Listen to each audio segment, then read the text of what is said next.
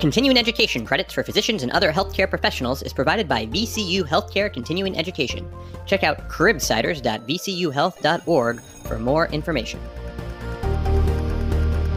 The Cribsiders podcast is for entertainment, education, and informational purposes only. The views and statements expressed on this podcast are solely those of the host. Welcome back to the Cribsiders. I'm Justin Burt tonight, joined by two wonderful producers from the incredible PedsCrit ICU podcast. Alice, Zach, welcome. Say hi, guys. Thank you for having us. Yeah, We're hey, excited Justin. to be here. Yeah. This is a great collaboration. Our guest tonight, Dr. Karen Fallman, is here to discuss pediatric ECMO, a great talk whether you're a fellow resident or primary care physician like me. But before we go into it, Alice, should you tell us about the Cribsiders show? Yes, we are the pediatric medicine podcast.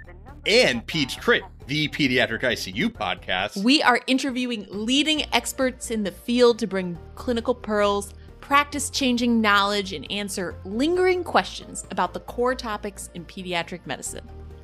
Today we have a fantastic conversation with our guest, Dr. Karen Fallman, who's an associate professor of pediatrics at the University of Chicago and dual-boarded in pediatric ICU and palliative care, where she's an attending physician at Comer Children's. There, she serves as a pediatric ECMO medical director and the Pediatric Critical Care Fellowship Program Director. She teaches us exactly what you need to know about ECMO when you show up to your first pediatric ICU rotation. Everything from the basic physiology to where the blood flows, and most importantly, how to sound smart on rounds when you're talking about the suite. It's really a great talk for everyone, even though you'll listen and hear me completely ruin her wonderful train analogy.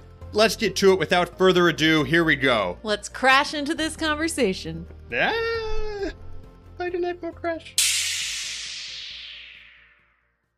Dr. Karen Fallman, welcome to the Cribsiders. We are so excited to have this talk on ECMO. Welcome to the show. Thanks so much. I'm excited to be here. This is great because this is a combination podcast where we're looking at PedsCrit, Cribsiders coming together to talk about an ICU topic. But before we get into this great content, Karen, can we go by your first name? Is that all right? We're an informal group. Sure. Beautiful. All right. We're already friends. Great. Off to a great start. I want to learn more about you. Our listeners want to learn more about you. Can you give us a little bit of an introduction? Give us a one-liner about yourself and maybe something that you're interested in outside of medicine?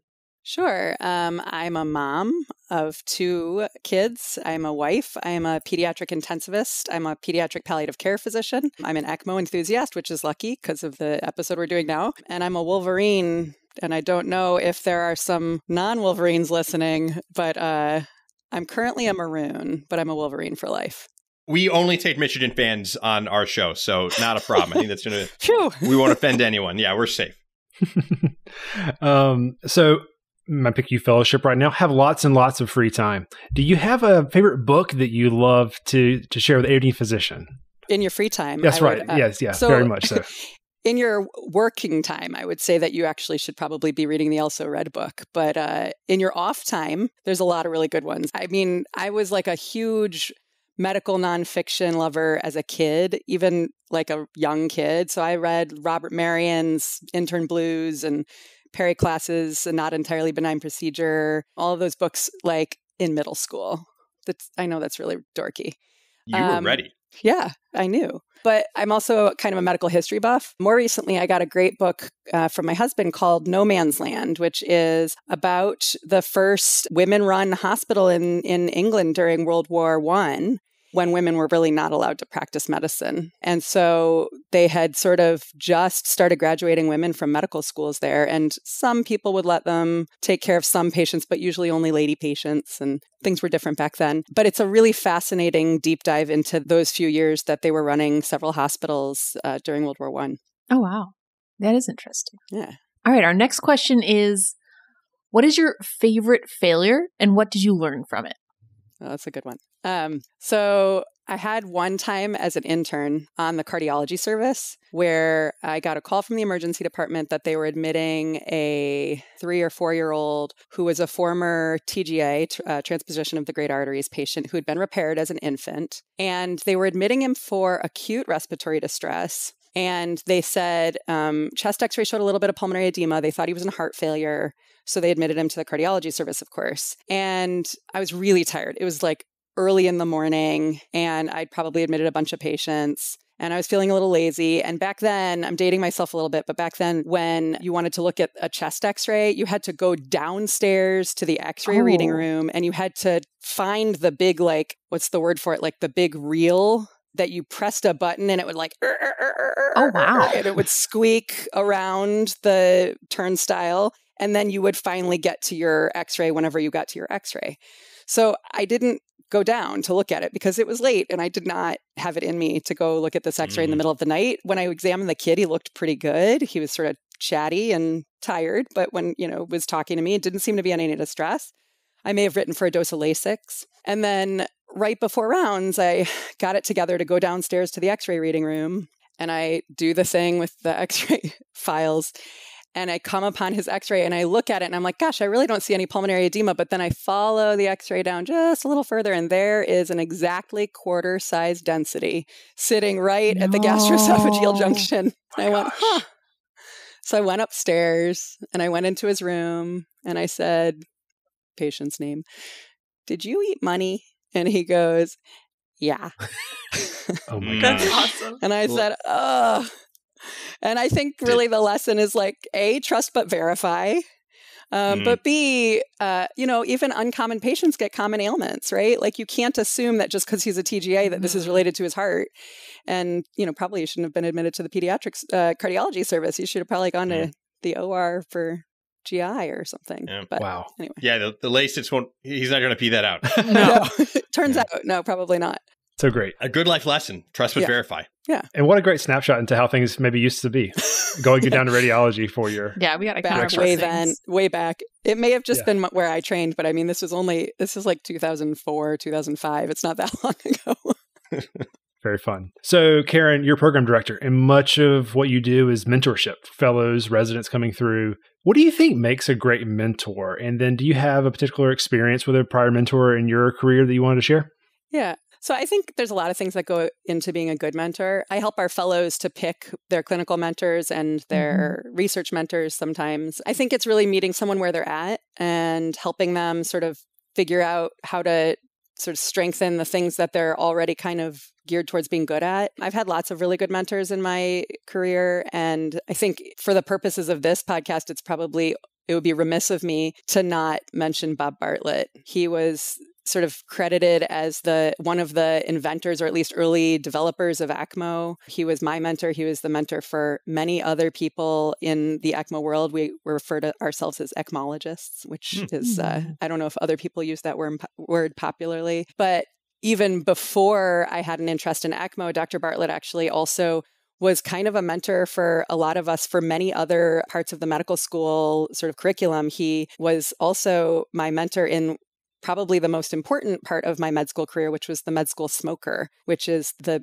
med school parody that's based on a musical or a movie and is a full-length, like orchestrated feature musical every year. And it's like a huge deal. It's probably got a bigger budget than any play I was in my theater major college days. And he was sort of the inventor of the modern smoker. He turned it into a musical back in his day as a med student at my institution where I trained. So that was my first introduction to him. And as a prior theater major, immediately thought he was pretty cool. And then he also, started the Victor Vaughn Medical History Association at the school. And so another thing that I thought was interesting. So I think as far as mentors go, he's really a great role model because he's such a Renaissance man and he's got so much breadth and depth to his knowledge and his personality. And I think is such a great role model for so many of us who sort of missed the throwback to sort of old school medicine and the way that it was taught, some of the good parts, not the bad parts. I love that. I think the combination of the humanities, and I have always said, and you can ask anyone, ECMO and musicals just go together. And so I think he really is validating for that. So this is wonderful, a great mentor. And I think this is a great opportunity where we like to try to virtually mentor and share expert knowledge, such as the information that you'll be providing us. And so I'm excited to dive into some content. But before we do that, let's hear from one of the sponsors that help support the show. This episode is brought to you by HelloFresh. With HelloFresh, you get farm-fresh, pre-portioned ingredients and seasonal recipes delivered right to your doorstep so you don't have to go to the grocery store and interact with people after a long day in the hospital. It's America's #1 meal kit for tired doctors, advanced practitioners, nurses, pharmacists, medical students, and listeners just like you. And you don't just save time, Sam. You also save money, too. And that's money that can go to the big-ticket items on your shopping list like student loans. In fact, HelloFresh is much cheaper than grocery shopping and cheaper than takeout.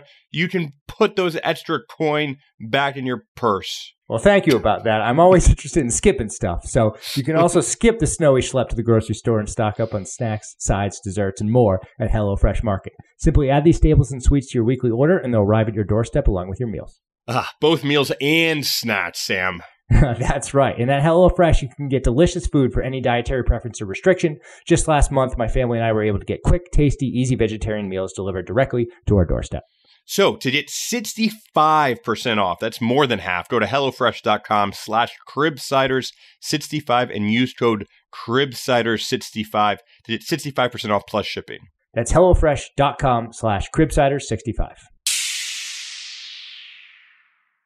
Alice, maybe do you want to start with our first PedsCrit ICU unit case from Cashlet Children's Hospital? I would love to. So here at Cashlet Children's, we've got a 4-year-old male admitted to the PICU intubated with severe ARDS secondary to pneumonia. Despite high ventilator pressures and several adjunctive strategies for his ARDS, he develops worsening refractory hypoxemic respiratory status. The team is concerned that he requires ECMO support. So yeah, maybe before, jumping into all the details of how we're running this, Karen, can you walk us through what exactly is ECMO and, what are we trying to accomplish? What's the goal of ECMO? Why are we even considering ECMO? Sure. So ECMO is an acronym for extracorporeal membrane oxygenation. With ECMO, you're really trying to accomplish support of a patient who either has severe enough respiratory failure that they can't be supported on a ventilator without causing severe lung damage, or a patient who has hemodynamic or cardiac failure who can't be well supported on vasoactive agents, or both. The ECMO circuit's sort of draining the patient's blood, exchanging oxygen and carbon dioxide, and then pumping the blood back into either the right side, the venous side of the system, or the left side, the arterial side of the circulation. But really, the main goal of ECMO is to deliver oxygen to organs. That's really like the tenet of ECMO is oxygen delivery. So maybe it's a good time to talk about oxygen delivery. I don't know if you guys have talked about this before. Okay. So let's sort of start with the equation. I know math is not everyone's favorite to hear about on a podcast, but I promise I'll try to make it painless as much as possible.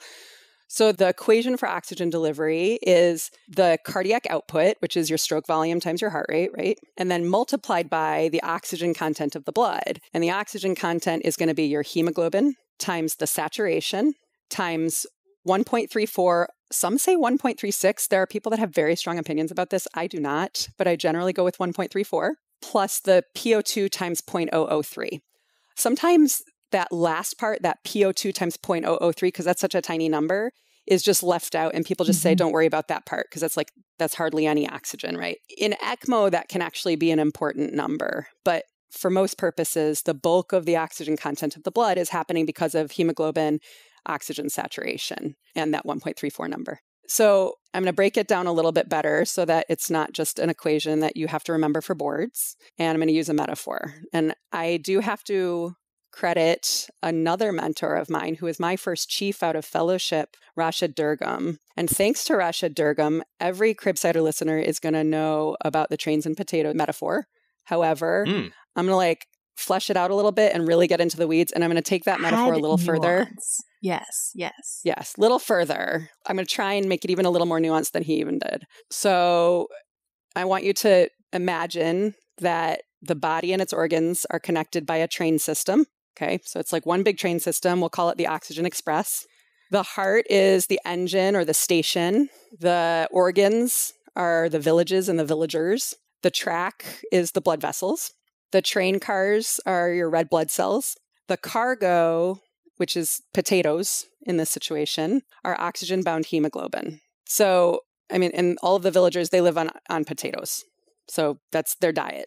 So the speed the train is going is your heart rate. So that's how fast it's getting around the track. And the number of train cars in each train length is your stroke volume. Okay. And all of those cars have to be filled up with potatoes to bring to the villages to deliver their cargo. And you send the train cars out loaded with their potatoes. And at each village, the potatoes are unloaded so that the villagers can eat them and consume them and use them for fuel. And each village gets its appropriate share. And now the train comes back around with whatever surplus is in it. Now, the surplus is really important. And this is probably the most important number in the PICU, in my mind. I may be more biased because I'm an ECMologist, right? But the surplus is the SVO2 here. So we're going to talk about that a little bit more. But the surplus has to be a certain amount in order to be able to adequately provide supplies to the villagers. Because like maybe some of the potatoes are bad. Maybe they just don't want to like dive all the way into the train car to get them. But ideally, you are delivering actually 4 to 5 times the amount of potatoes that the villagers will actually eat. And so when you get back to the station, the cargo should still have about 75 or 80%, 3/4 or 4/5 of the original cargo in it. It sounds wasteful, right? And in this time, and you know, when food prices are going up, like whatever. But let's just say that you get back for adequate fuel, you really want to see that return cargo be 75 or 80%. So under normal circumstances, that's going to be the case. And this number is really important in determining how sick your ICU patient is. And it's also really important in determining the ECMO needs of a patient. So if a patient, for example, has too few train cars, meaning they have decreased stroke volume, let's say they don't have adequate contractility to their heart, they have to make more trips around the track to make up for that. And that's why you get tachycardic when you have decreased contractility, right? When you have a patient who shows up with myocarditis, they are tachycardic to beat the band, right? These patients come in, and I hound the residents and the fellows with Liebermeister rule. Do you guys know that one? Unfamiliar. No. So Liebermeister is the amount of change in heart rate you should see for every degree above normal in fever. Oh, yeah. Right. Oh, I love this. I'm about to quote this at every rapid. Tell me. Here you go. It's been told to me that someone else calls it the Famenmeister, but I don't think that's probably totally accurate. I would like to take credit. We'll start using it. Yeah. So Liebermeister says for adults, I believe the number for adults is that for every degree above 98.6 Fahrenheit, you get an increase, I think, of 6 in your heart rate, or 6 or 9 in your heart rate. For every degree Celsius, it's 9. That's what it is. Unfortunately, nobody cares about kids as much as we do. And so no one actually technically extrapolated that for children. So I personally decided that for a pediatric patient, that's about 10% for every degree Fahrenheit, right? Because 6, normal adult heart rate's like 60s. 10%. So yeah. Sure. And 15% for every degree Celsius above 37. So anything beyond that is an inappropriate increase in heart rate based on a fever. I mean, you have other reasons to increase your heart rate. You could be on albuterol. You could be all sorts of reasons. A lot of good reasons. Sure. But if you have a patient who comes in with a fever and is real tachycardic and is making you nervous and you're not sure if they're septic, if you have a kid who is febrile to 38.2, but their heart rate's 190, like something ain't right. So that violates Liebermeister. There's also Fagé sign, which is the infections that actually specifically violate Liebermeister. So those are yellow fever and Salmonella typhi. Interesting. So tidbits of like info. So you can use those on rounds too. Oh, you can say which infections will not cause an appropriate rise in heart rate. This is amazing. As far as on the current trail without the detours of the yellow fever and typhi, which we can absolutely talk about. It sounds like the ECMO is replacing the harvesting lungs. The farmer who's the lungs is bringing the potatoes onto the train, and ECMO is the lung dialysis that's replacing the farmer of putting the potatoes on the train. How close is that to the metaphor? Am I totally off? Sort of. Yeah. I mean, I think of it as a separate train system or an additional train system, an augmented train system. I mean, if you have that patient who, despite you loading up extra train cars and speeding up the train with epi and norepi and everything, if you still don't get adequate surplus, if your SVO2 or your surplus potatoes are still not at least like 3 to 1, if you're not at least sort of 60% when you get back, or some would say 50%. And if they then start having to look to other sources of fuel, then you are starting to think about, do I need to think about ECMO? So these are patients on lots of vasoactive agents who are not able to achieve the adequate oxygen delivery. So in this case, I would suggest that you might think about them as having an alternate source of fuel. And for the purposes of this, I'm going to expand the metaphor and say that those villagers are going to start using cassava root. Another random thing. The only reason I picked cassava root is because cassava root, without being processed and cooked thoroughly and then pounded, is actually toxic and causes cyanide poisoning, which causes lactic acidosis. I admit I may have lost the metaphor. So the cassava root is the ECMO replacement, or is the potato alternative? Okay, we're not there yet. All right. Cassava root is building your lactate. I see. It's when you're in anaerobic. You don't have enough potatoes. You're going to the anaerobic respiration, the cassava root. Yes. You're going beautiful. I'm with you now. Sorry. Yeah, so you don't have enough potatoes, or at least you're not getting enough potatoes, and your SVO2 is dropping. And now you've gone to look for another source of fuel. You're eating cassava root. Now your lactate's rising. So now you have an SVO2 that's like 50 to 60, and you have a lactate that's going up, and you're on all these pressors. That's a patient who is in trouble, right? And if you don't do something about that, if you don't have any other out, ECMO is kind of the right out there. So that's a patient that needs VA ECMO. They need cardiac hemodynamic support. And that patient then you can give them extra train trips, you can give them extra train cars, and you can fill it up with potatoes because you're oxygenating the blood for them, and then you get that back around. So understanding just kind of how oxygen delivery works should really help you understand the physiology of ECMO. That's just hemodynamic support. That's a VA ECMO patient. So that patient has lactic acidosis. Maybe they have septic shock, but they're not too vasodilated to be able to support on ECMO. That could be a problem sometimes. So that patient needs VA ECMO. And then, you can start thinking about patients who are in respiratory failure as a second type of ECMO, and that's VV ECMO generally. So for most intents and purposes, the two main types of ECMO are VA and VV. If you get fancy, there's VAV and VVA and oxy-RVAD and all sorts of other stuff. But most of the time, if you can understand the general tenets of VA and VV, you're going to do fine. As a PICU resident, as a PICU fellow, probably need to start thinking about those other things past that. But for the most part, those are the main tenets. So if I were just going to think about this, ECMO is able to increase your oxygen delivery because, one, it can increase your cardiac output through flow, and then it can increase oxygen content because it can actually put oxygen into the blood. It helps both sides of the equation, I guess you could say.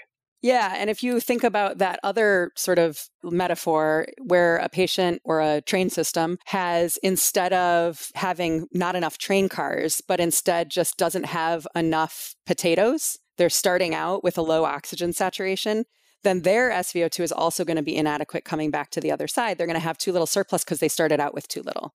And those are patients in respiratory failure. They can't get oxygen into their bloodstream. So those people are going to need VV ECMO. Those are the ones where the ECMO is getting the new potatoes. The VV ECMO, desaturating.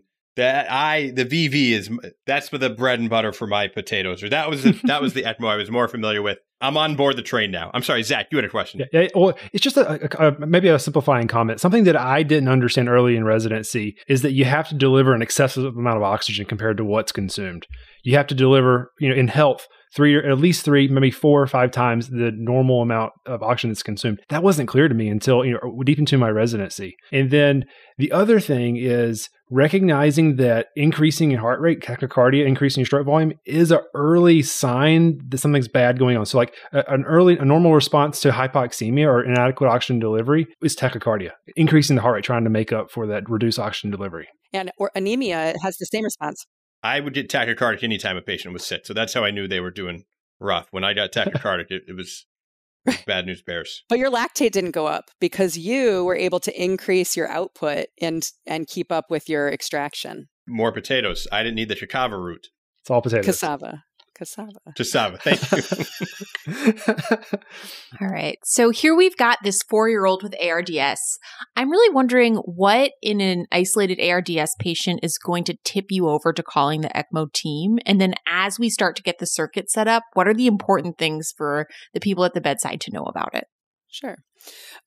So a patient who is in respiratory failure, I think about largely in pediatrics, at least, we have a calculation called the oxygenation index, or the OI, That's the thing that we've kind of used historically to determine the severity of respiratory failure in an infant or a small child. It kind of starts to lose a little bit of its wind when you start talking about large adults with like big, thick chest walls, because then you can't actually really tell what the alveoli are seeing in terms of mean airway pressure. But the oxygenation index is a calculation. I think of it as the work that you're doing over the result you're getting. So it's the mean airway pressure times the oxygen percentage you're delivering, FiO2, divided by the PO2.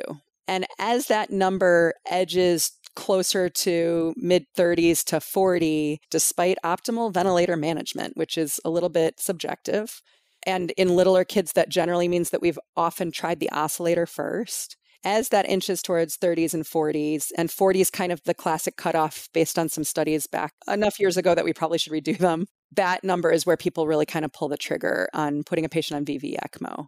In a 4-year-old, you might be a little challenged to find a cannula that is easy to use for VV. You might be able to. So that patient might end up going on VA ECMO just because of lack of vascular access. And so just so I can to confirm and kind of as a teach back, we're talking VV ECMO for kids on respiratory distress. So whether it's severe RSV or COVID, and we've tried optimal ventilation, lung compliance is too stiff or mechanical ventilation is failing. We're seeing the OI hit a critical level. And that's when we're thinking VV ECMO, lung dialysis, oxygenation, putting potatoes on the train. Is that about right? Yeah. The only problem with the lung dialysis metaphor here is that, or analogy, actually, that's an analogy. The lung dialysis analogy here is that you think of dialysis as removing something from the body or filtering something. And in fact, when you put a patient on VV ECMO, you usually have to add volume to the system in order to be able to support them. And so you end up needing to dialyze them. Reverse dialysis.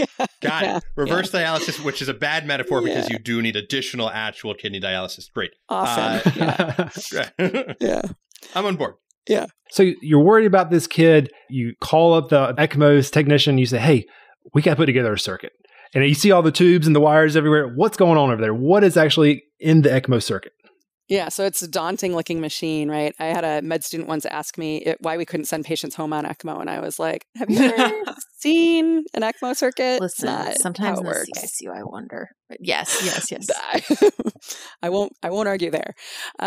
So when I explain the circuit, I like to explain it sort of starting from the patient and then going around and then back to the patient so that you sort of you're traveling in that space. So starting from the patient, there's a venous cannula, which is like a large catheter. We're talking anywhere from like 14 French, let's say in a really small kid, to 31 in a very large patient with the biggest kind of cannula we use. So it's pretty big. It's like a hose. And it is either inserted into the internal jugular vein or the femoral vein generally for most purposes. The tip of that cannula is sitting at the SVC RA junction if you have an IJ cannula, or it's sitting at the IVC RA junction if you have a femoral cannula. So pretty long cannula in there. And it drains the blood from the patient to the circuit. And then you go through some tubing.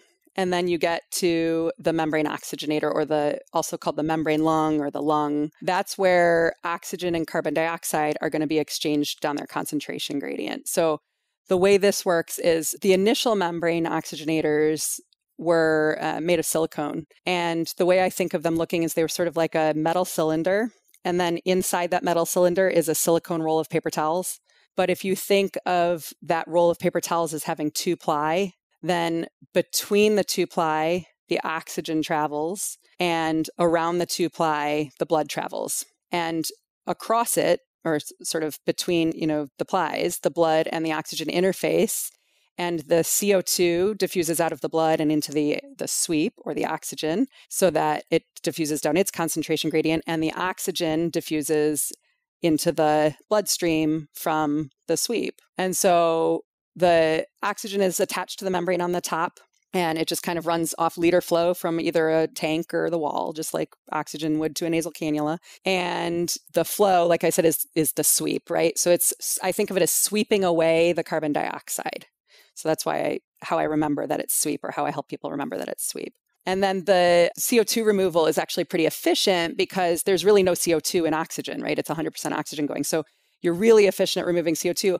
still efficient, but not quite as efficient as giving oxygen to the system. The newer membranes we use are called, well, I won't use the brand name, but mostly are made of polymethylpentene hollow fibers. Say that 3 times fast. PMP is the easier way to say that. And these, I think of also dating myself, the game that you may have had as a kid where there's like a bed of nails and you can imprint your hand on it. Mm-hmm.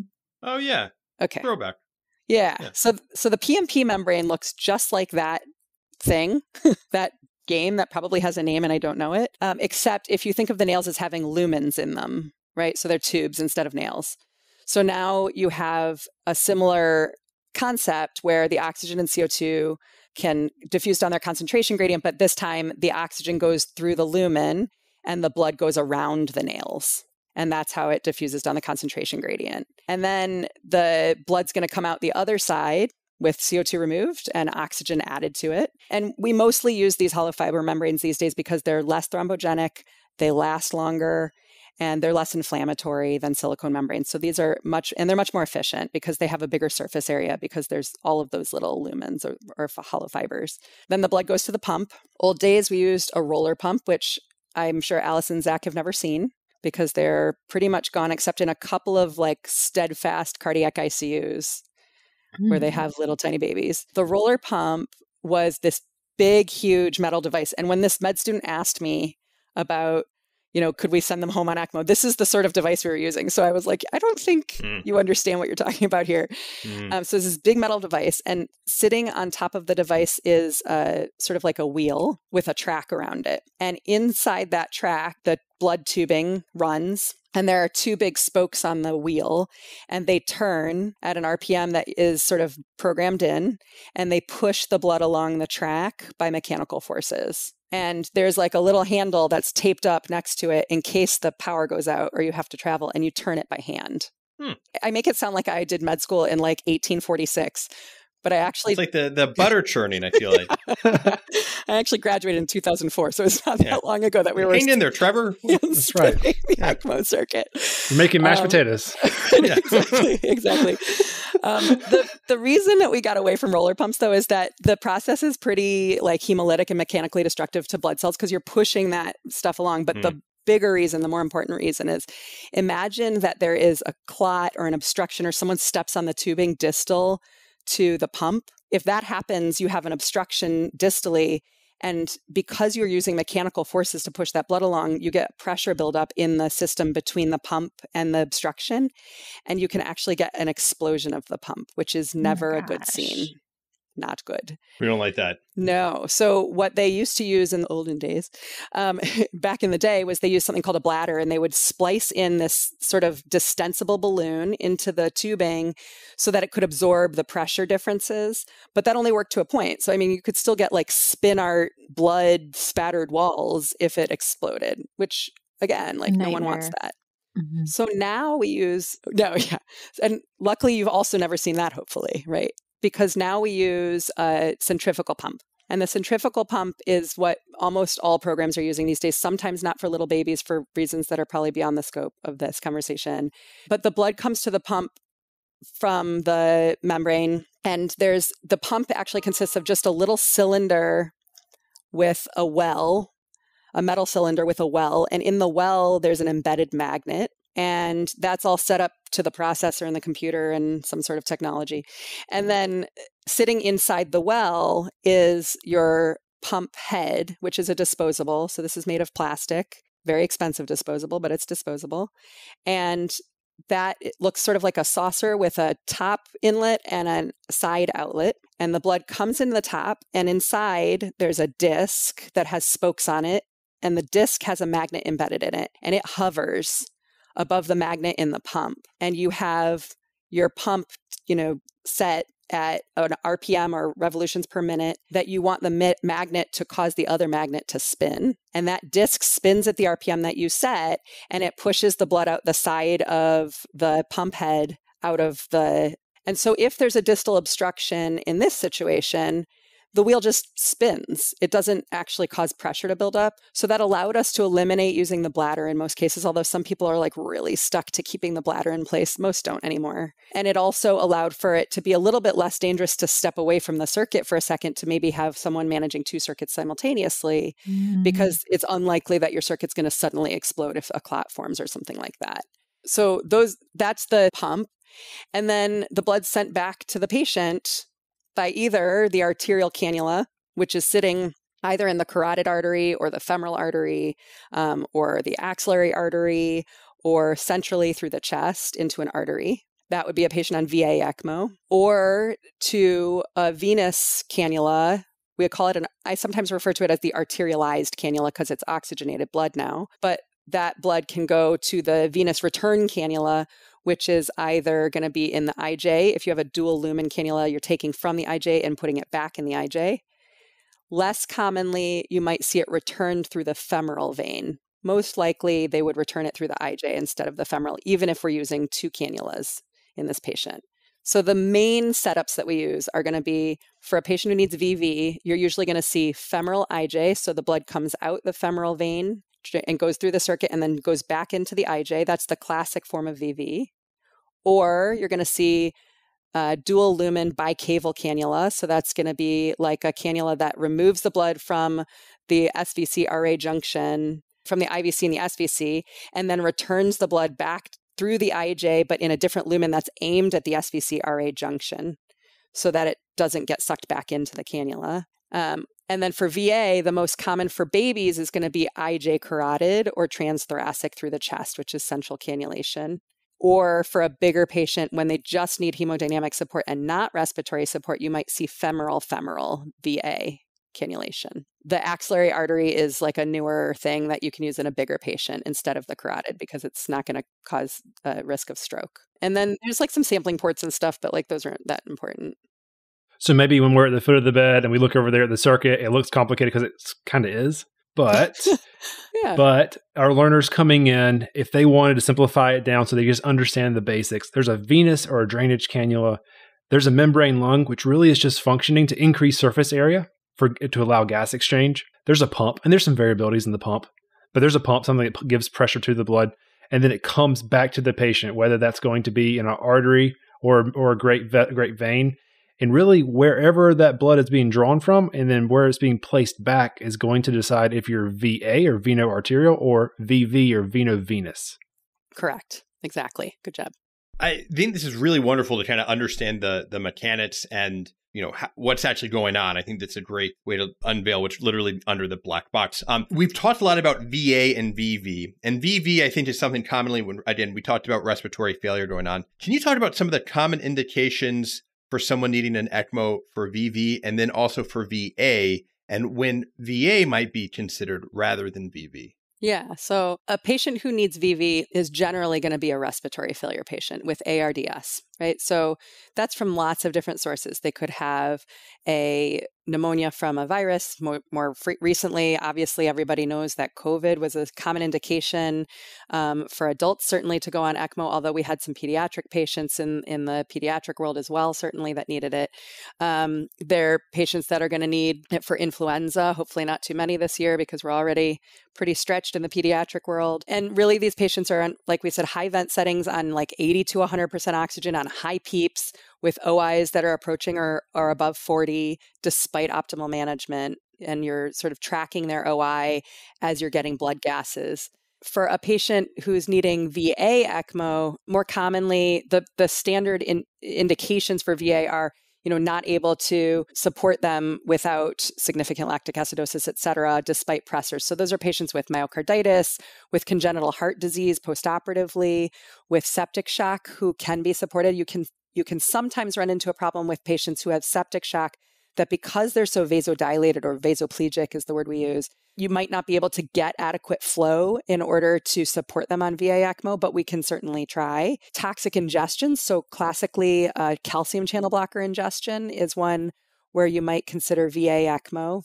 Persistent arrhythmias, congenital diaphragmatic hernia, other respiratory failure that isn't amenable to VV ECMO. So for example, in a 3-kilo baby, there's not a lot of places to do VV ECMO.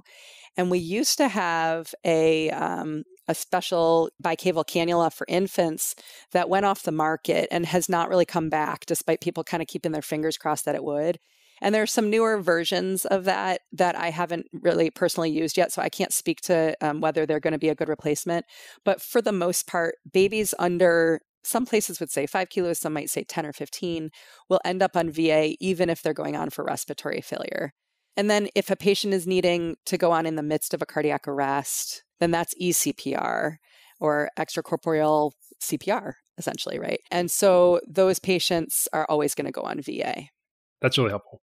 Yeah. Well, something that really was unclear to me coming through residency, and even now as a fellow at times, is what makes a patient a great ECMO candidate, what might not make them a great ECMO candidate. And I know it's controversial, but if you were to leave our listeners with some broad strokes, general guidelines, what comes to mind? Yeah, I mean, no wonder you're confused, right? Because people have really strong opinions about this, and that is a moving target.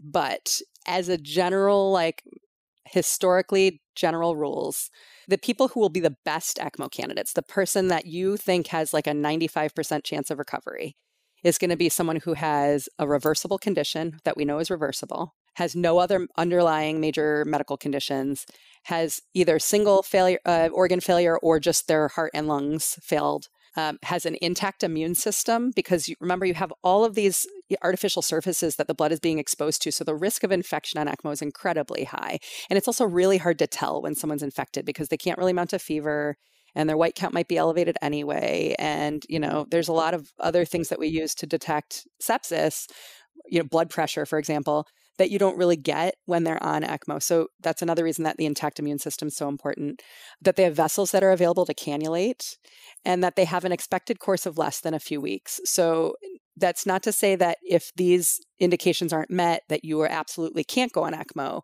but the best candidates meet all of those criteria. And if this is somebody who may need longer than a few weeks or something, it's not that they can't stay on. It's that generally the outcomes are a little bit less good the longer you're on, because remember, you have to be systemically anticoagulated. And so the risks of bleeding, of other sort of complications and infection and things like that increase the longer you're on. And then it's generally limited in infants who are too small. So under about 1.8 kilos, you're really limited by size. Under 34 weeks gestational age, you're limited by the risk of intraventricular hemorrhage. So you can't put a patient on that's younger than 34 weeks, really. So these are a little bit back and forth. There's also this sort of vague, the ELSO guidelines sort of say low probability of good outcome and quality of life or something like that, which is like a throwaway, right? It's anybody you don't think is going to do well.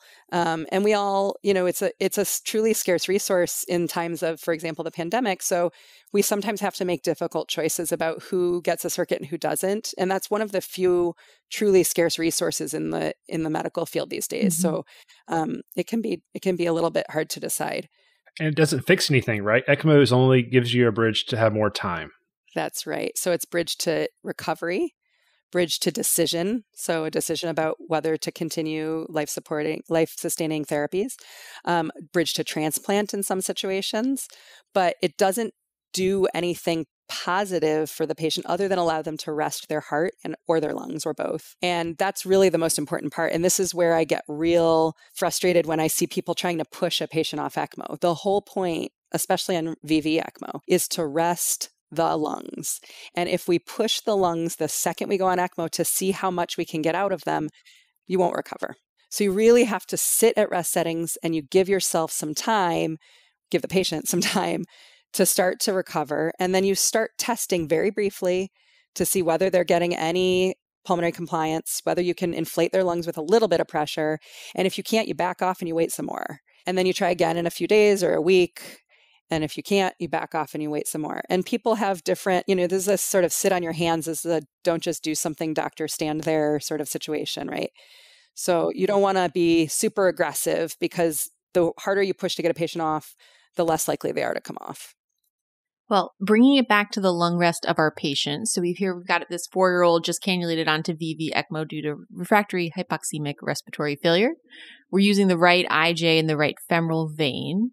What parameters are we setting on the ECMO pump, and what are our general goals for blood flow, gas exchange, the numbers we're trying to hit?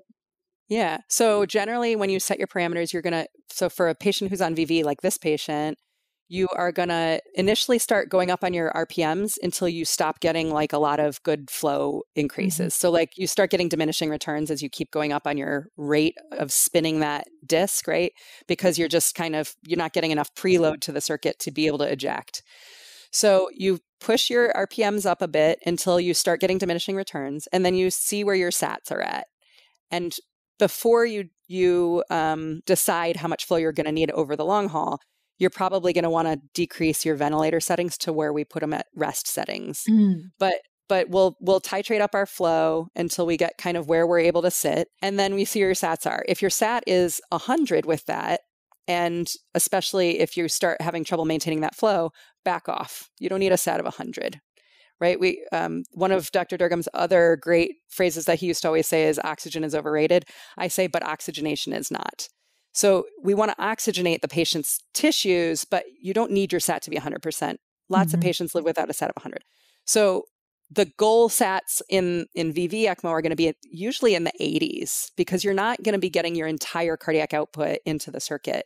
And this is actually where that extra PO2 times 0.003 starts to be important, because your ECMO membrane is going to insert a lot more oxygen into the bloodstream than your lungs do, unless you're sitting on 100% oxygen. So the ECMO circuit can increase the PO2 in the blood outside that comes out of the membrane to 300 to 500 or more. And so when you have that much PO2, now when you multiply it by 0.003, it actually has like some oomph, right? It like actually carries some potatoes. And so those potatoes that are swimming around free and not bound to any hemoglobin can go find hemoglobin to bind to in the circulation that's not getting oxygenated by the lungs. So in a VV patient where you might only be able to get your SAT to 75 without that extra PO2, you can get your SAT in the 80s, even if you're not getting the whole cardiac output in there. So that can be really helpful in those patients. So you're going to increase your flow to that. And then your sweep, generally what people will do is they'll pick a sweep that is usually as many liters as your liter flow is. And that's a made up number that we just picked out of the air. And then you get a blood gas and you see what your CO2 is. And if your CO2 is too high, then you go up on your sweep. And if your CO2 is too low, you go down on your sweep. You just try to keep normal blood gases. Yeah. And talking about the normal blood gases, I think this makes a lot of sense. You go up on oxygen if you need oxygenation. You go up on sweep if you need to come down on the CO2. Let's say that I am starting my PICU residency rotation. It's Tuesday. I'm the first day. I just took over a patient. I have an ECMO patient. I'm on rounds. They look at me and they say, "Justin, take it away." What are the things that I'm reporting? How, what are the settings? Someone brings me 3 different blood gases. What am I looking at? How do I interpret them? How am I doing the real goal of medicine, which is not looking silly on rounds? Yeah. I mean, that is the main goal of medicine, not looking silly in general. Right? Obviously, right. Unless it's intentional. It depends on who you're rounding with, right? Because some people feel very strongly about certain things. Fair enough. As does anything. Depend on that, right? But I think the main things that you're going to be reporting are initially going to be your flow, your sweep, your RPMs in a centrifugal pump.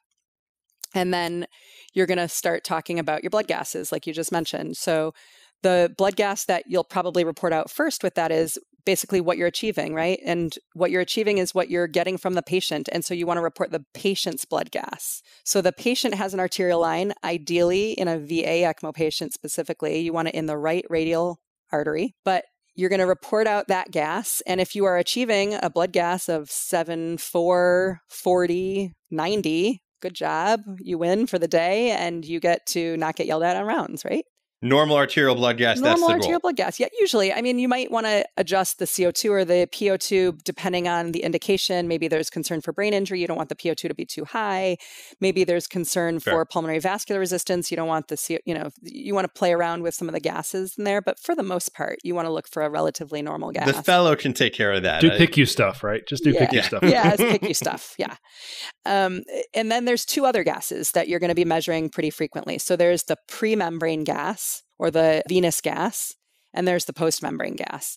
And they're for 2 different purposes. So the pre-membrane gas gives you my most favorite number, which we've talked about, which is The SVO2. Good job. See, you're going to know this stuff by the end. You're going to walk in tomorrow and be like, I will take ECMO patients in clinic.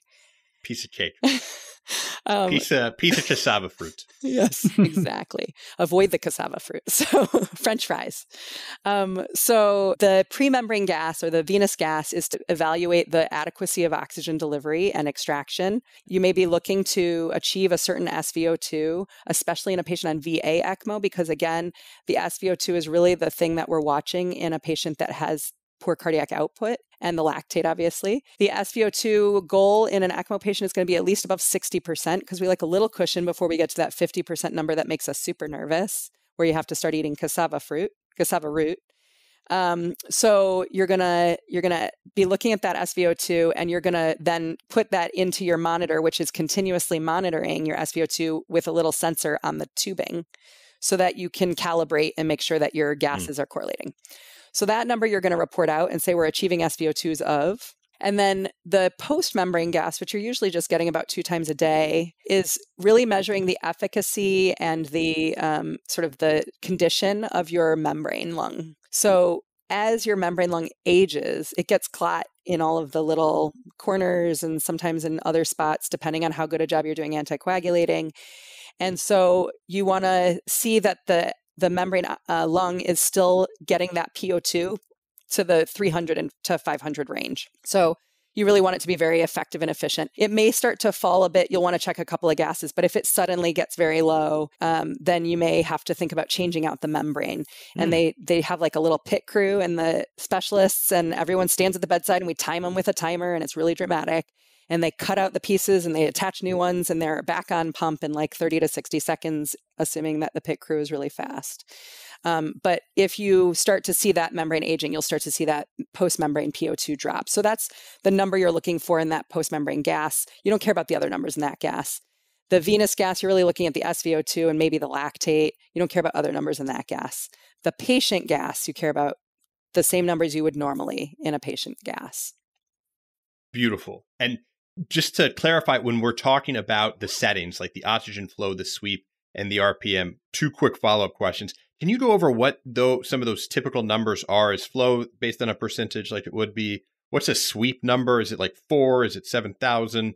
And is the RPM for both VV and VA, or is that more for the cardiac pressure that you're supporting? Yeah, so the sweep is going to be in liters per minute. It's literally an oxygen tube coming from the wall. So it's like 2 liters is 2 liters of sweep. And if you were to take it off, it would literally be 2 liters of oxygen coming out of that tube. And it's just attached to the membrane lung. So that's in liters. The flow is also in liters. Usually, if you're on a VA ECMO, in a real little infant, that's going to be 100 to 150 milliliters per kilo per minute, or, somewhere in the range of 500 to 700 mLs, 0.5 to 0.7 liters. In a bigger patient, you can go lower on that because they're not going to need as much flow because bigger patients don't have as much needs as an infant. So it'll be like 80 milliliters per kilo, and that might be 3, 4, or 5 liters depending on the size of the patient. In a VV patient, you're also going to have liters of flow, and I titrate those liters of flow to sats down to the amount that we need to sort of maintain the integrity of the circuit. You don't want to keep it going too slow because then you're increasing your risk of clot. So, even if your patient's getting better, you don't drop your flow to like half a liter if you don't have to. You just adjust the sweep and the oxygen, the FDO2, or the fractional oxygen delivered to the membrane in that case.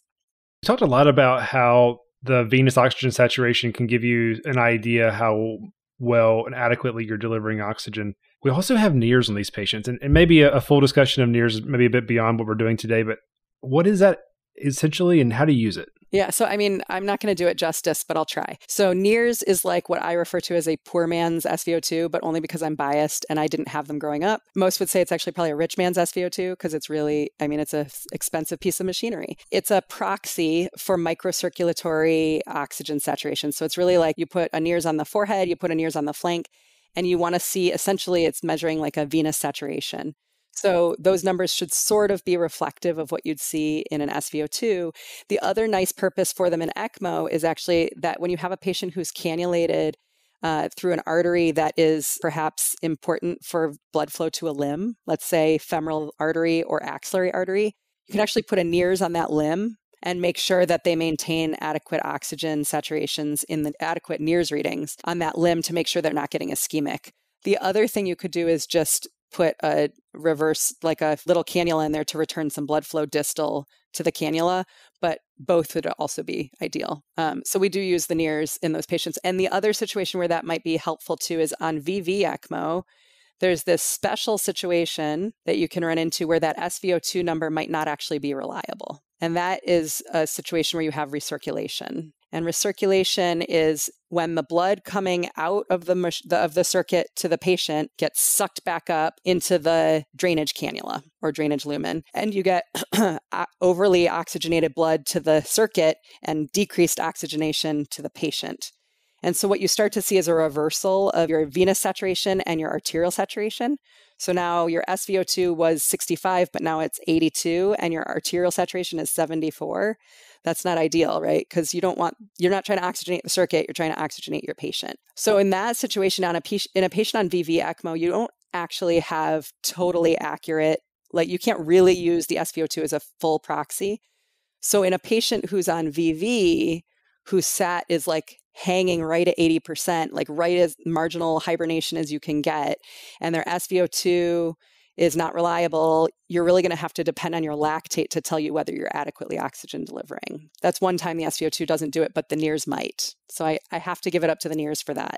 Yes, a reluctant acknowledgement. And that is really, it does seem like so much of the game is, can you get the flows? Can you safely get enough blood oxygenated to oxygenate your VV ECMO patients? And can you safely get enough blood moving for your VA ECMO patients, right? Correct. Yeah. And sometimes you're tolerating stuff you don't want to tolerate. And you sometimes have to like cover the saturation on the monitor so no one looks at it.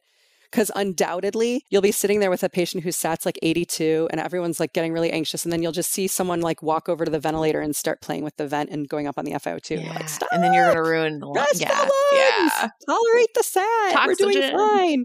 Yeah. Toxygen. Oh, I like that. I'm going to use that. Now, the other thing that we need to be looking at on the circuit is the pressure monitors. What should we be worried about when we start to see those change? Yeah, so, it's funny, they don't actually use pressure monitors so much in the adult ECMO circuits. So this is kind of a little bit specific to pediatrics in some places. It depends. But you're going to monitor it in 4 different places. So you're going to monitor the inflow, which is that when you're talking about inflow and outflow, you're talking about the ECMO circuit because we're not talking about the patient in this situation. ECMologists and ECMO specialists in particular really are like circuit centric. Mm-hmm. So the inflow to the pump and the outflow to the patient pressures. So let's say the inflow pressures are the pressures to the pump. And those are really telling you about your preload. So they're telling you if the circuit has enough volume in it to maintain what it's doing. If that number gets too negative, that means that the circuit is sucking blood away from the patient. And if that number gets really positive, that means that you're filled up enough. The danger zone comes in that situation when you get to, most would say, less than negative 100, because that negative 100 is where you might see cavitation. And cavitation is when bubbles or air is pulled out of solution. Mm-hmm. And you then get air in your pump head. And that is another no-go, no bueno for the circuit. So you try not to entrain air, obviously, into the pump. So that's your inlet pressure or your inflow pressure. Then there's the outflow pressure, which is basically a measure of the afterload to the pump. So that's your patient's SVR, if there's a clot in the arterial cannula or the venous return cannula. When that number gets very positive, it means that that's very resistant to flow. The other situation where that can happen is if your cannula that was placed is too small and it's just not adequate to deliver the flow that you want it to deliver. And so if that number gets very, very high, you might need to either think about your cannula, think about a clot, or think about dropping your patient's SVR with a vasodilator. So nicardipine, nitroprusside, something to decrease resistance to flow. And then the other pressure, and actually your inflow pressure can also be affected by the size of the cannula, to be fair. And then the other pressures you're going to measure are the inlet and outlet pressure of the membrane. And this is really just measuring what we call the delta or the pressure drop. Mm-hmm. The pressure drop is what change in pressure there is across the membrane. And that number increases as you get more clot in it. So that delta will go towards 100. When it gets about 100, that's about time to think about changing out your membrane. Overall, the measurements, just like any other thing, just like CVP and NIRS, are really trends. So the absolute number is not so important for the most part, except for that inlet inflow pressure. You don't want that to get below negative 100. Some will tolerate it to negative 150, but like you're playing with fire a little bit at some point. So this is great. I mean, it sounds like these are a lot of those other things that we're monitoring for our rounds presentation. And it's cool to hear that it sounds like there's almost two patients. One is the patient and one is the membrane. That's right. Of making sure that these clots and things aren't breaking I don't know where ECMO is in the train station, but that's okay. But one of my question I've been looking for to ask, let's say I'm on rounds. I did a great job. I presented the gases like I knew what I was talking about. The sweep and the flow are doing well. The delta pressures demonstrate that the membrane is healthy and going strong. And then the nurse pulls me aside later and says that there's some chatter. What is chatter? What I do? What I mess up? Yeah, you didn't mess up anything. So that's chatter is one word. People also use the word chugging sometimes. Some people will differentiate. So chatter might mean the visual evidence on the monitor of changes in flow, kind of going up and down with the digital readout. But more what the nurses are usually talking about is the visual evidence of turbulent flow in the tubing. And you'll actually see that tubing like moving up and down or swinging back and forth. And that's usually, I say, it's one of two things. It's either inadequate volume to the circuit, inadequate preload, in which case you might be seeing those inflow pressures be too negative, right? So you need to give volume to the circuit in order to flow it more. Or more often, I find, it is the overly exuberant expectations of the care team, right? So we're asking for too much. We need to calm down a little bit. If this patient's SAT is 90% and they're on VV ECMO, back it off a little bit. We're okay with little chatter. Yeah, because you don't want to have to do so much lung dialysis, right? Right. You want to have to dialyze that fluid off. It's not entirely, You want to get the fluid. You don't want to give more fluid or blood than you have to. So ideally, if you get chatter and you have room to back off a little bit, you might back off. Mm-hmm. So overworking the circuit and not so much just a clear measure of the patient's volume status. Right. It's kind of both. It's the circuit trying to get more flow, but not being able to achieve it. So either you're asking for too much flow or the cannula is too small, which is not usually the case because we are pretty good about getting the right cannula in, or there's not enough volume, or you need to back off and stop asking for so much. So when I'm in the PICU taking care of these kids really, really sick and we're worried about them going on to ECMO, it's almost like when they actually get on ECMO, I just take a sigh of relief because a lot of things change. Do you mind just telling our listeners outside of the ECMO circuit, how do you change your management, really in broad strokes here? No reason to get into very much detail because just thinking about our learners coming in, what are the big changes that you'll do for a patient's physiology differently when they're on ECMO? Spoken like a true ECMO PICU fellow, right? You're like, thank God they're on ECMO. Everything's going to get so much less scary now. I never said that in residence. That is the exact words that say, like, oh, thank God my night's going to be so much better because they're on ECMO now. There's a few things that are going to change pretty significantly. One of them is going to be that in general, because these patients need to be anticoagulated, especially little patients, the smaller they are, the more important that's going to probably be, is that you need to be really careful about things that we're doing that we would normally not think about. Placing a peripheral IV or an NG tube can be lethal, right? Because they can bleed out. Now, I always say on an ECMO patient, it's better for them to bleed in a place where they can actually let the blood out than it is to bleed into an enclosed space. So at least if you place an IV, you can like wrap it and pack it and all sorts of other stuff, or hold your anticoagulation for a minute. So bleeding is kind of one of the primary things you worry about. For a patient who is newly on ECMO, you are going to initially have them relatively sedated until you get them stabilized enough. And then depending on your program and the comfort level of the people at the bedside, your goal is going to be to let them be as awake as they'll tolerate and as awake as you can support them so that you can allow them to rehab. There are patients that walk around, that sit up and eat, that do bicycles. I think I saw Meg Scheffler was on one of your episodes, and she is a friend of mine.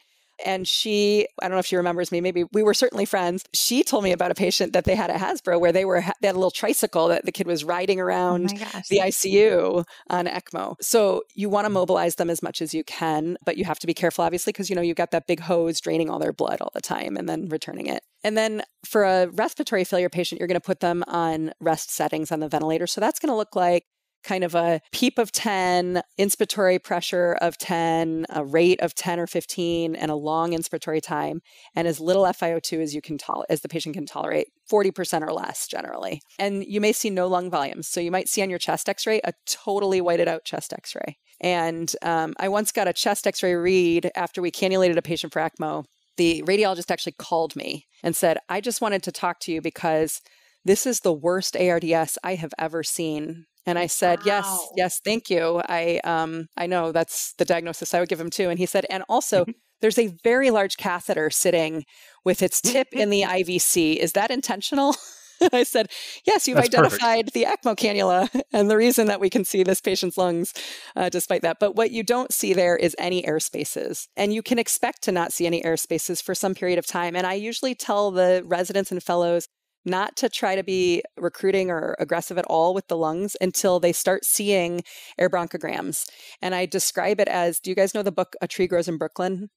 Yeah. With the alcohol and yeah.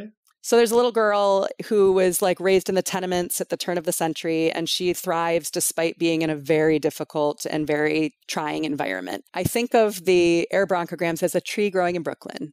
The little buds start coming out, you start seeing little branches, and then you see another branch, and then you see another branch, and then you start to see little leaves at the end. Those are your alveolar sacs, and you start to literally see it grow over a few days. And once you start to see those trees growing, that's when you start to know that the patient might be starting to get better, might be recruitable.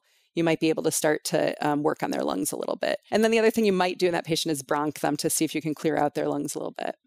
I really appreciate that and needed to hear it early and now, because in my mind, it's very hard to just sit and wait for the lungs to recover. And so giving a little something to look for every morning at x-ray rounds, like, you see that air bronchogram new from yesterday is I think very positive. That's positive, right? And as those branches branch other branches, you get excited and you start to say like, well, maybe I'll try a little bagging at a pressure of 30 today and just see what they do. And then you see if they develop tidal volume or get an end tidal waveform. And so you're going to not see any end tidals in these patients who are on VV.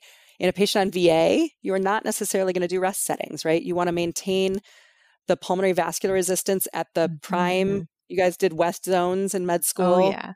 Don't make me don't try to, I can't teach that effectively, but you want to maintain the best, lowest PVR that you can in a patient who's got cardiac failure, of course. And so you're going to try and keep those patients appropriately recruited, not over-recruited, not under-recruited. So those patients are not necessarily going to be on rest settings, but your VV patients are going to be on rest settings. Nice. And that makes sense because also the tricycle patient is going to clearly be on VA. Is that safe to say, like the VV? Either one. You might be extubated doing okay and still be on ECMO. Sure. Yeah. All right. Well, let's turn over to Alice's question because I think that might get to it, actually. Yeah. Well, we were going to pivot to really the process of starting to wean your flows, wean your FiO2, and how you know when someone is ready to be liberated from ECMO. Yeah, so let's separate the two types because I feel like I've been a little bit confusing, not like differentiating each time. But yeah, so if you have a patient, I think VV is like way more interesting and way more complex in some ways, but let's start with VA because VA is basically heart-lung bypass, right?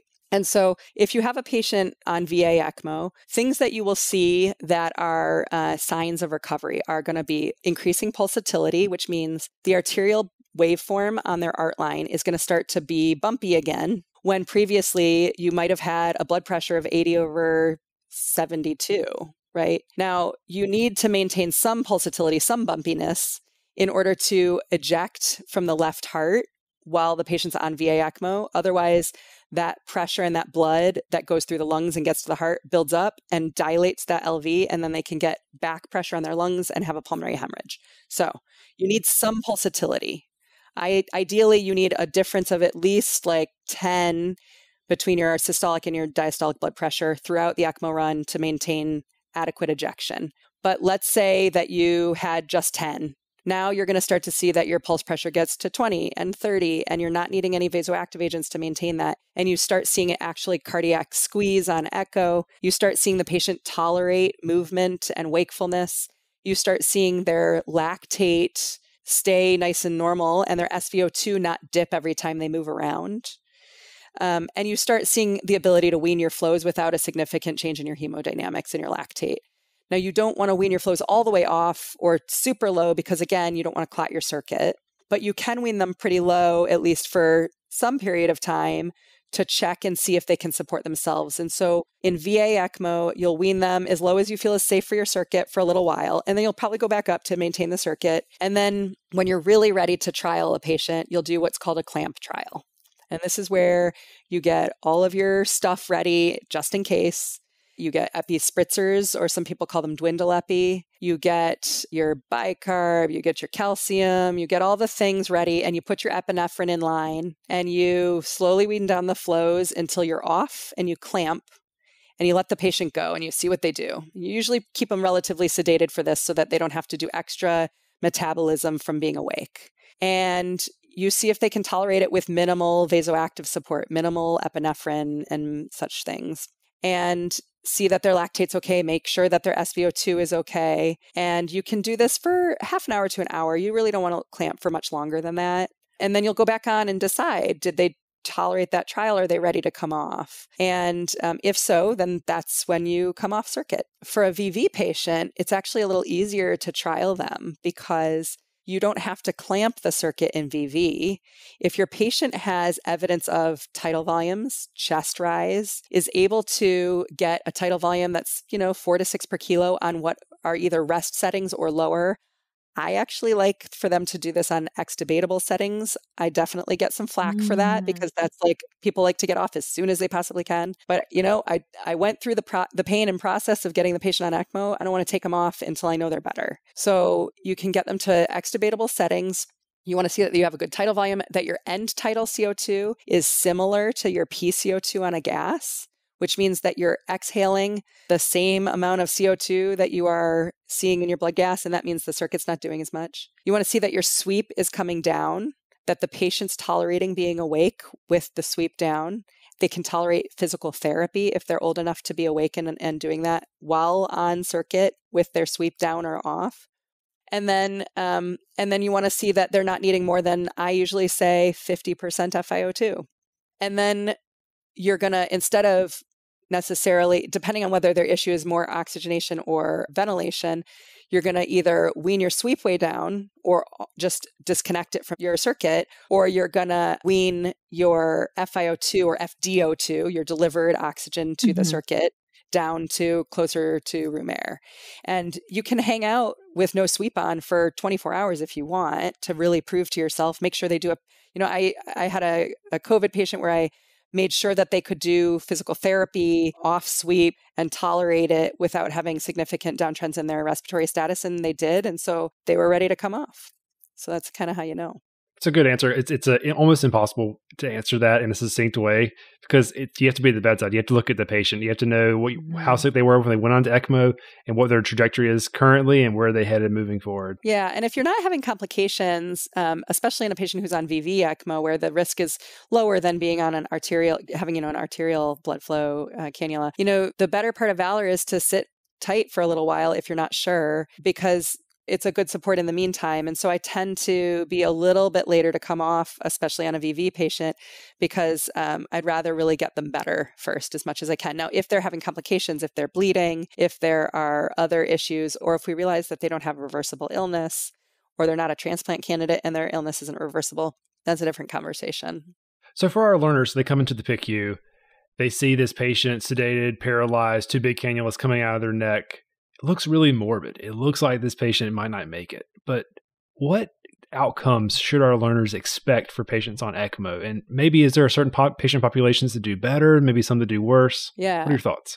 Yeah, so there's lots of patients that do really well. And I mean that like more than the vast majority get off ECMO and do fine.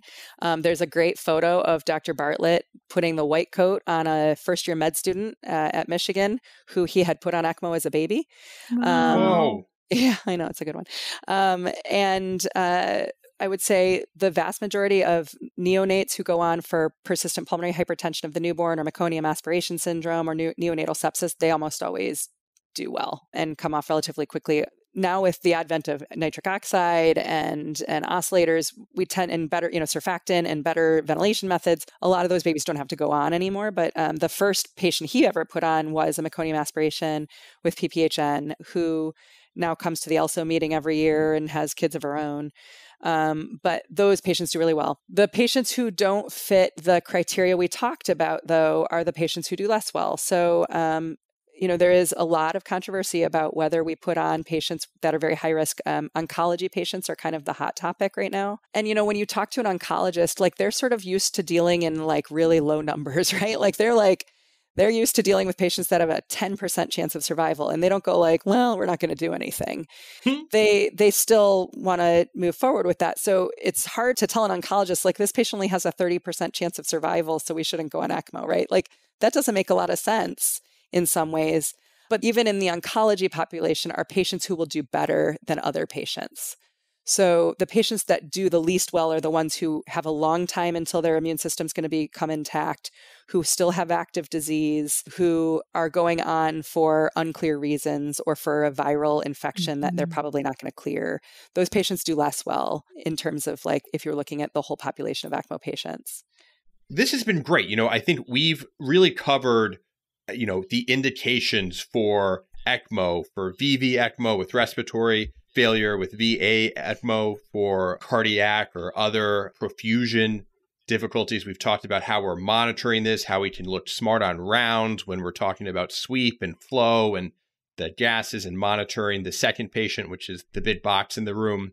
We've talked about the outcomes and kind of how we're transferring people off ECMO, and they often do quite well. With all these kind of big topics, do you have specific take-home points, or what do you think the main points should be, whether it's a medical student who's thinking about at-home ECMO, a resident who's doing their first day in the PICU, or a fellow who's teaching this and pursuing this? What are some of your main take-home points for our listeners? Yeah, I think it feels daunting, but ECMO is really about, like I said earlier, about oxygen delivery. And if you understand the need for oxygen delivery and how it works, then ECMO is actually relatively simple to understand in some ways, but also that ECMO is very resource and personnel intense therapy that you really need to be thoughtful and thorough about deciding when and how to apply it, because it has, not only is it resource and personnel intense, but it also has complications and has lots of things that can go wrong as well as things that can go right. And so as far as therapies we provide go, I really think it's our job to be stewards of this particular therapy and to help families. I sort of make a plug here for like my other role, which is palliative care, that while people sometimes think that ECMO and palliative care are weird interests and disparate interests to have, I actually think that they're really on a continuum. And if you're going to put someone on ECMO, you have to be thinking about what happens if this doesn't work, or if we have a really big complication, and is it worth the risk of the complications, but also is, what happens next if we can't get better? And so I think keeping that in mind all the time and keeping in mind with the present state of the world, what sort of need there is, I think those are really important points for all of us to be thinking about. Fantastic. Well, thank you so much for talking with us today. Before you go, is there anything else that you'd like to plug in terms of resources, things listeners should check out? Vaccines. Get vaccinated against everything. Please, God, get vaccinated. Flu shot team. Flu shot, COVID shot, boosters, Pentacell, all the things. Please. A little general pediatric tidbit into this ECMO episode. Yeah. For the primary care providers out there. Nice. Yeah, Stay it's good to throw them a bone in this. Yeah. Help me not have to help you is what I usually tell people. Yeah. This is excellent. I think this has been a fantastic episode that's going to benefit a lot of learners. This was a great throwback to my experience in the PICU, which was a bit traumatizing, but I think had I had this episode going in, I would have been ready to just sweep away all the negative. That was forced. That was too much. But we are very great. Small potatoes. That was the better pun. Karen, we appreciate you coming on. We appreciate you sharing your time and your expertise. Thank you so much for coming on this episode with us. We really, really appreciate you. Thank you. Thank you. This has been another episode of the Cribsiders. It's for the kids. And PedsCrit. It's for the sick kids. Get your show notes and sign up for our weekly Knowledge Food Formula Feeds newsletter at our website, www.thecribsiders.com or www.PedsCrit.com. We're committed to providing you with high-value, practice-changing knowledge, and to do that, we need your feedback. So please subscribe, rate, and review both shows on Apple Podcasts or any of your favorite podcast players. You can also contact us at the Cribsiders@gmail.com or PedsCritPodcast@gmail.com. We'd love to get a letter from you, especially if you like episodes like this and this type of collaboration. A special thanks to our producer for this episode, Dr. Sam Mazer, our executive producer, our showrunner, Dr. Sam Mazer, and our wonderful social media team on Twitter, Instagram, and Facebook. I've been Justin Lee Burke. I've been Alice. And I've been Zach Hodges. Thank you and good night. Hey, you've already listened to the entire episode. Now claim CME credit. Continuing education credit is provided by VCU Healthcare Continuing Education. VCU is accredited to provide continuing education to the entire healthcare team. Check it out at cribsiders.vcuhealth.org for more information and to claim your credit after listening to this episode.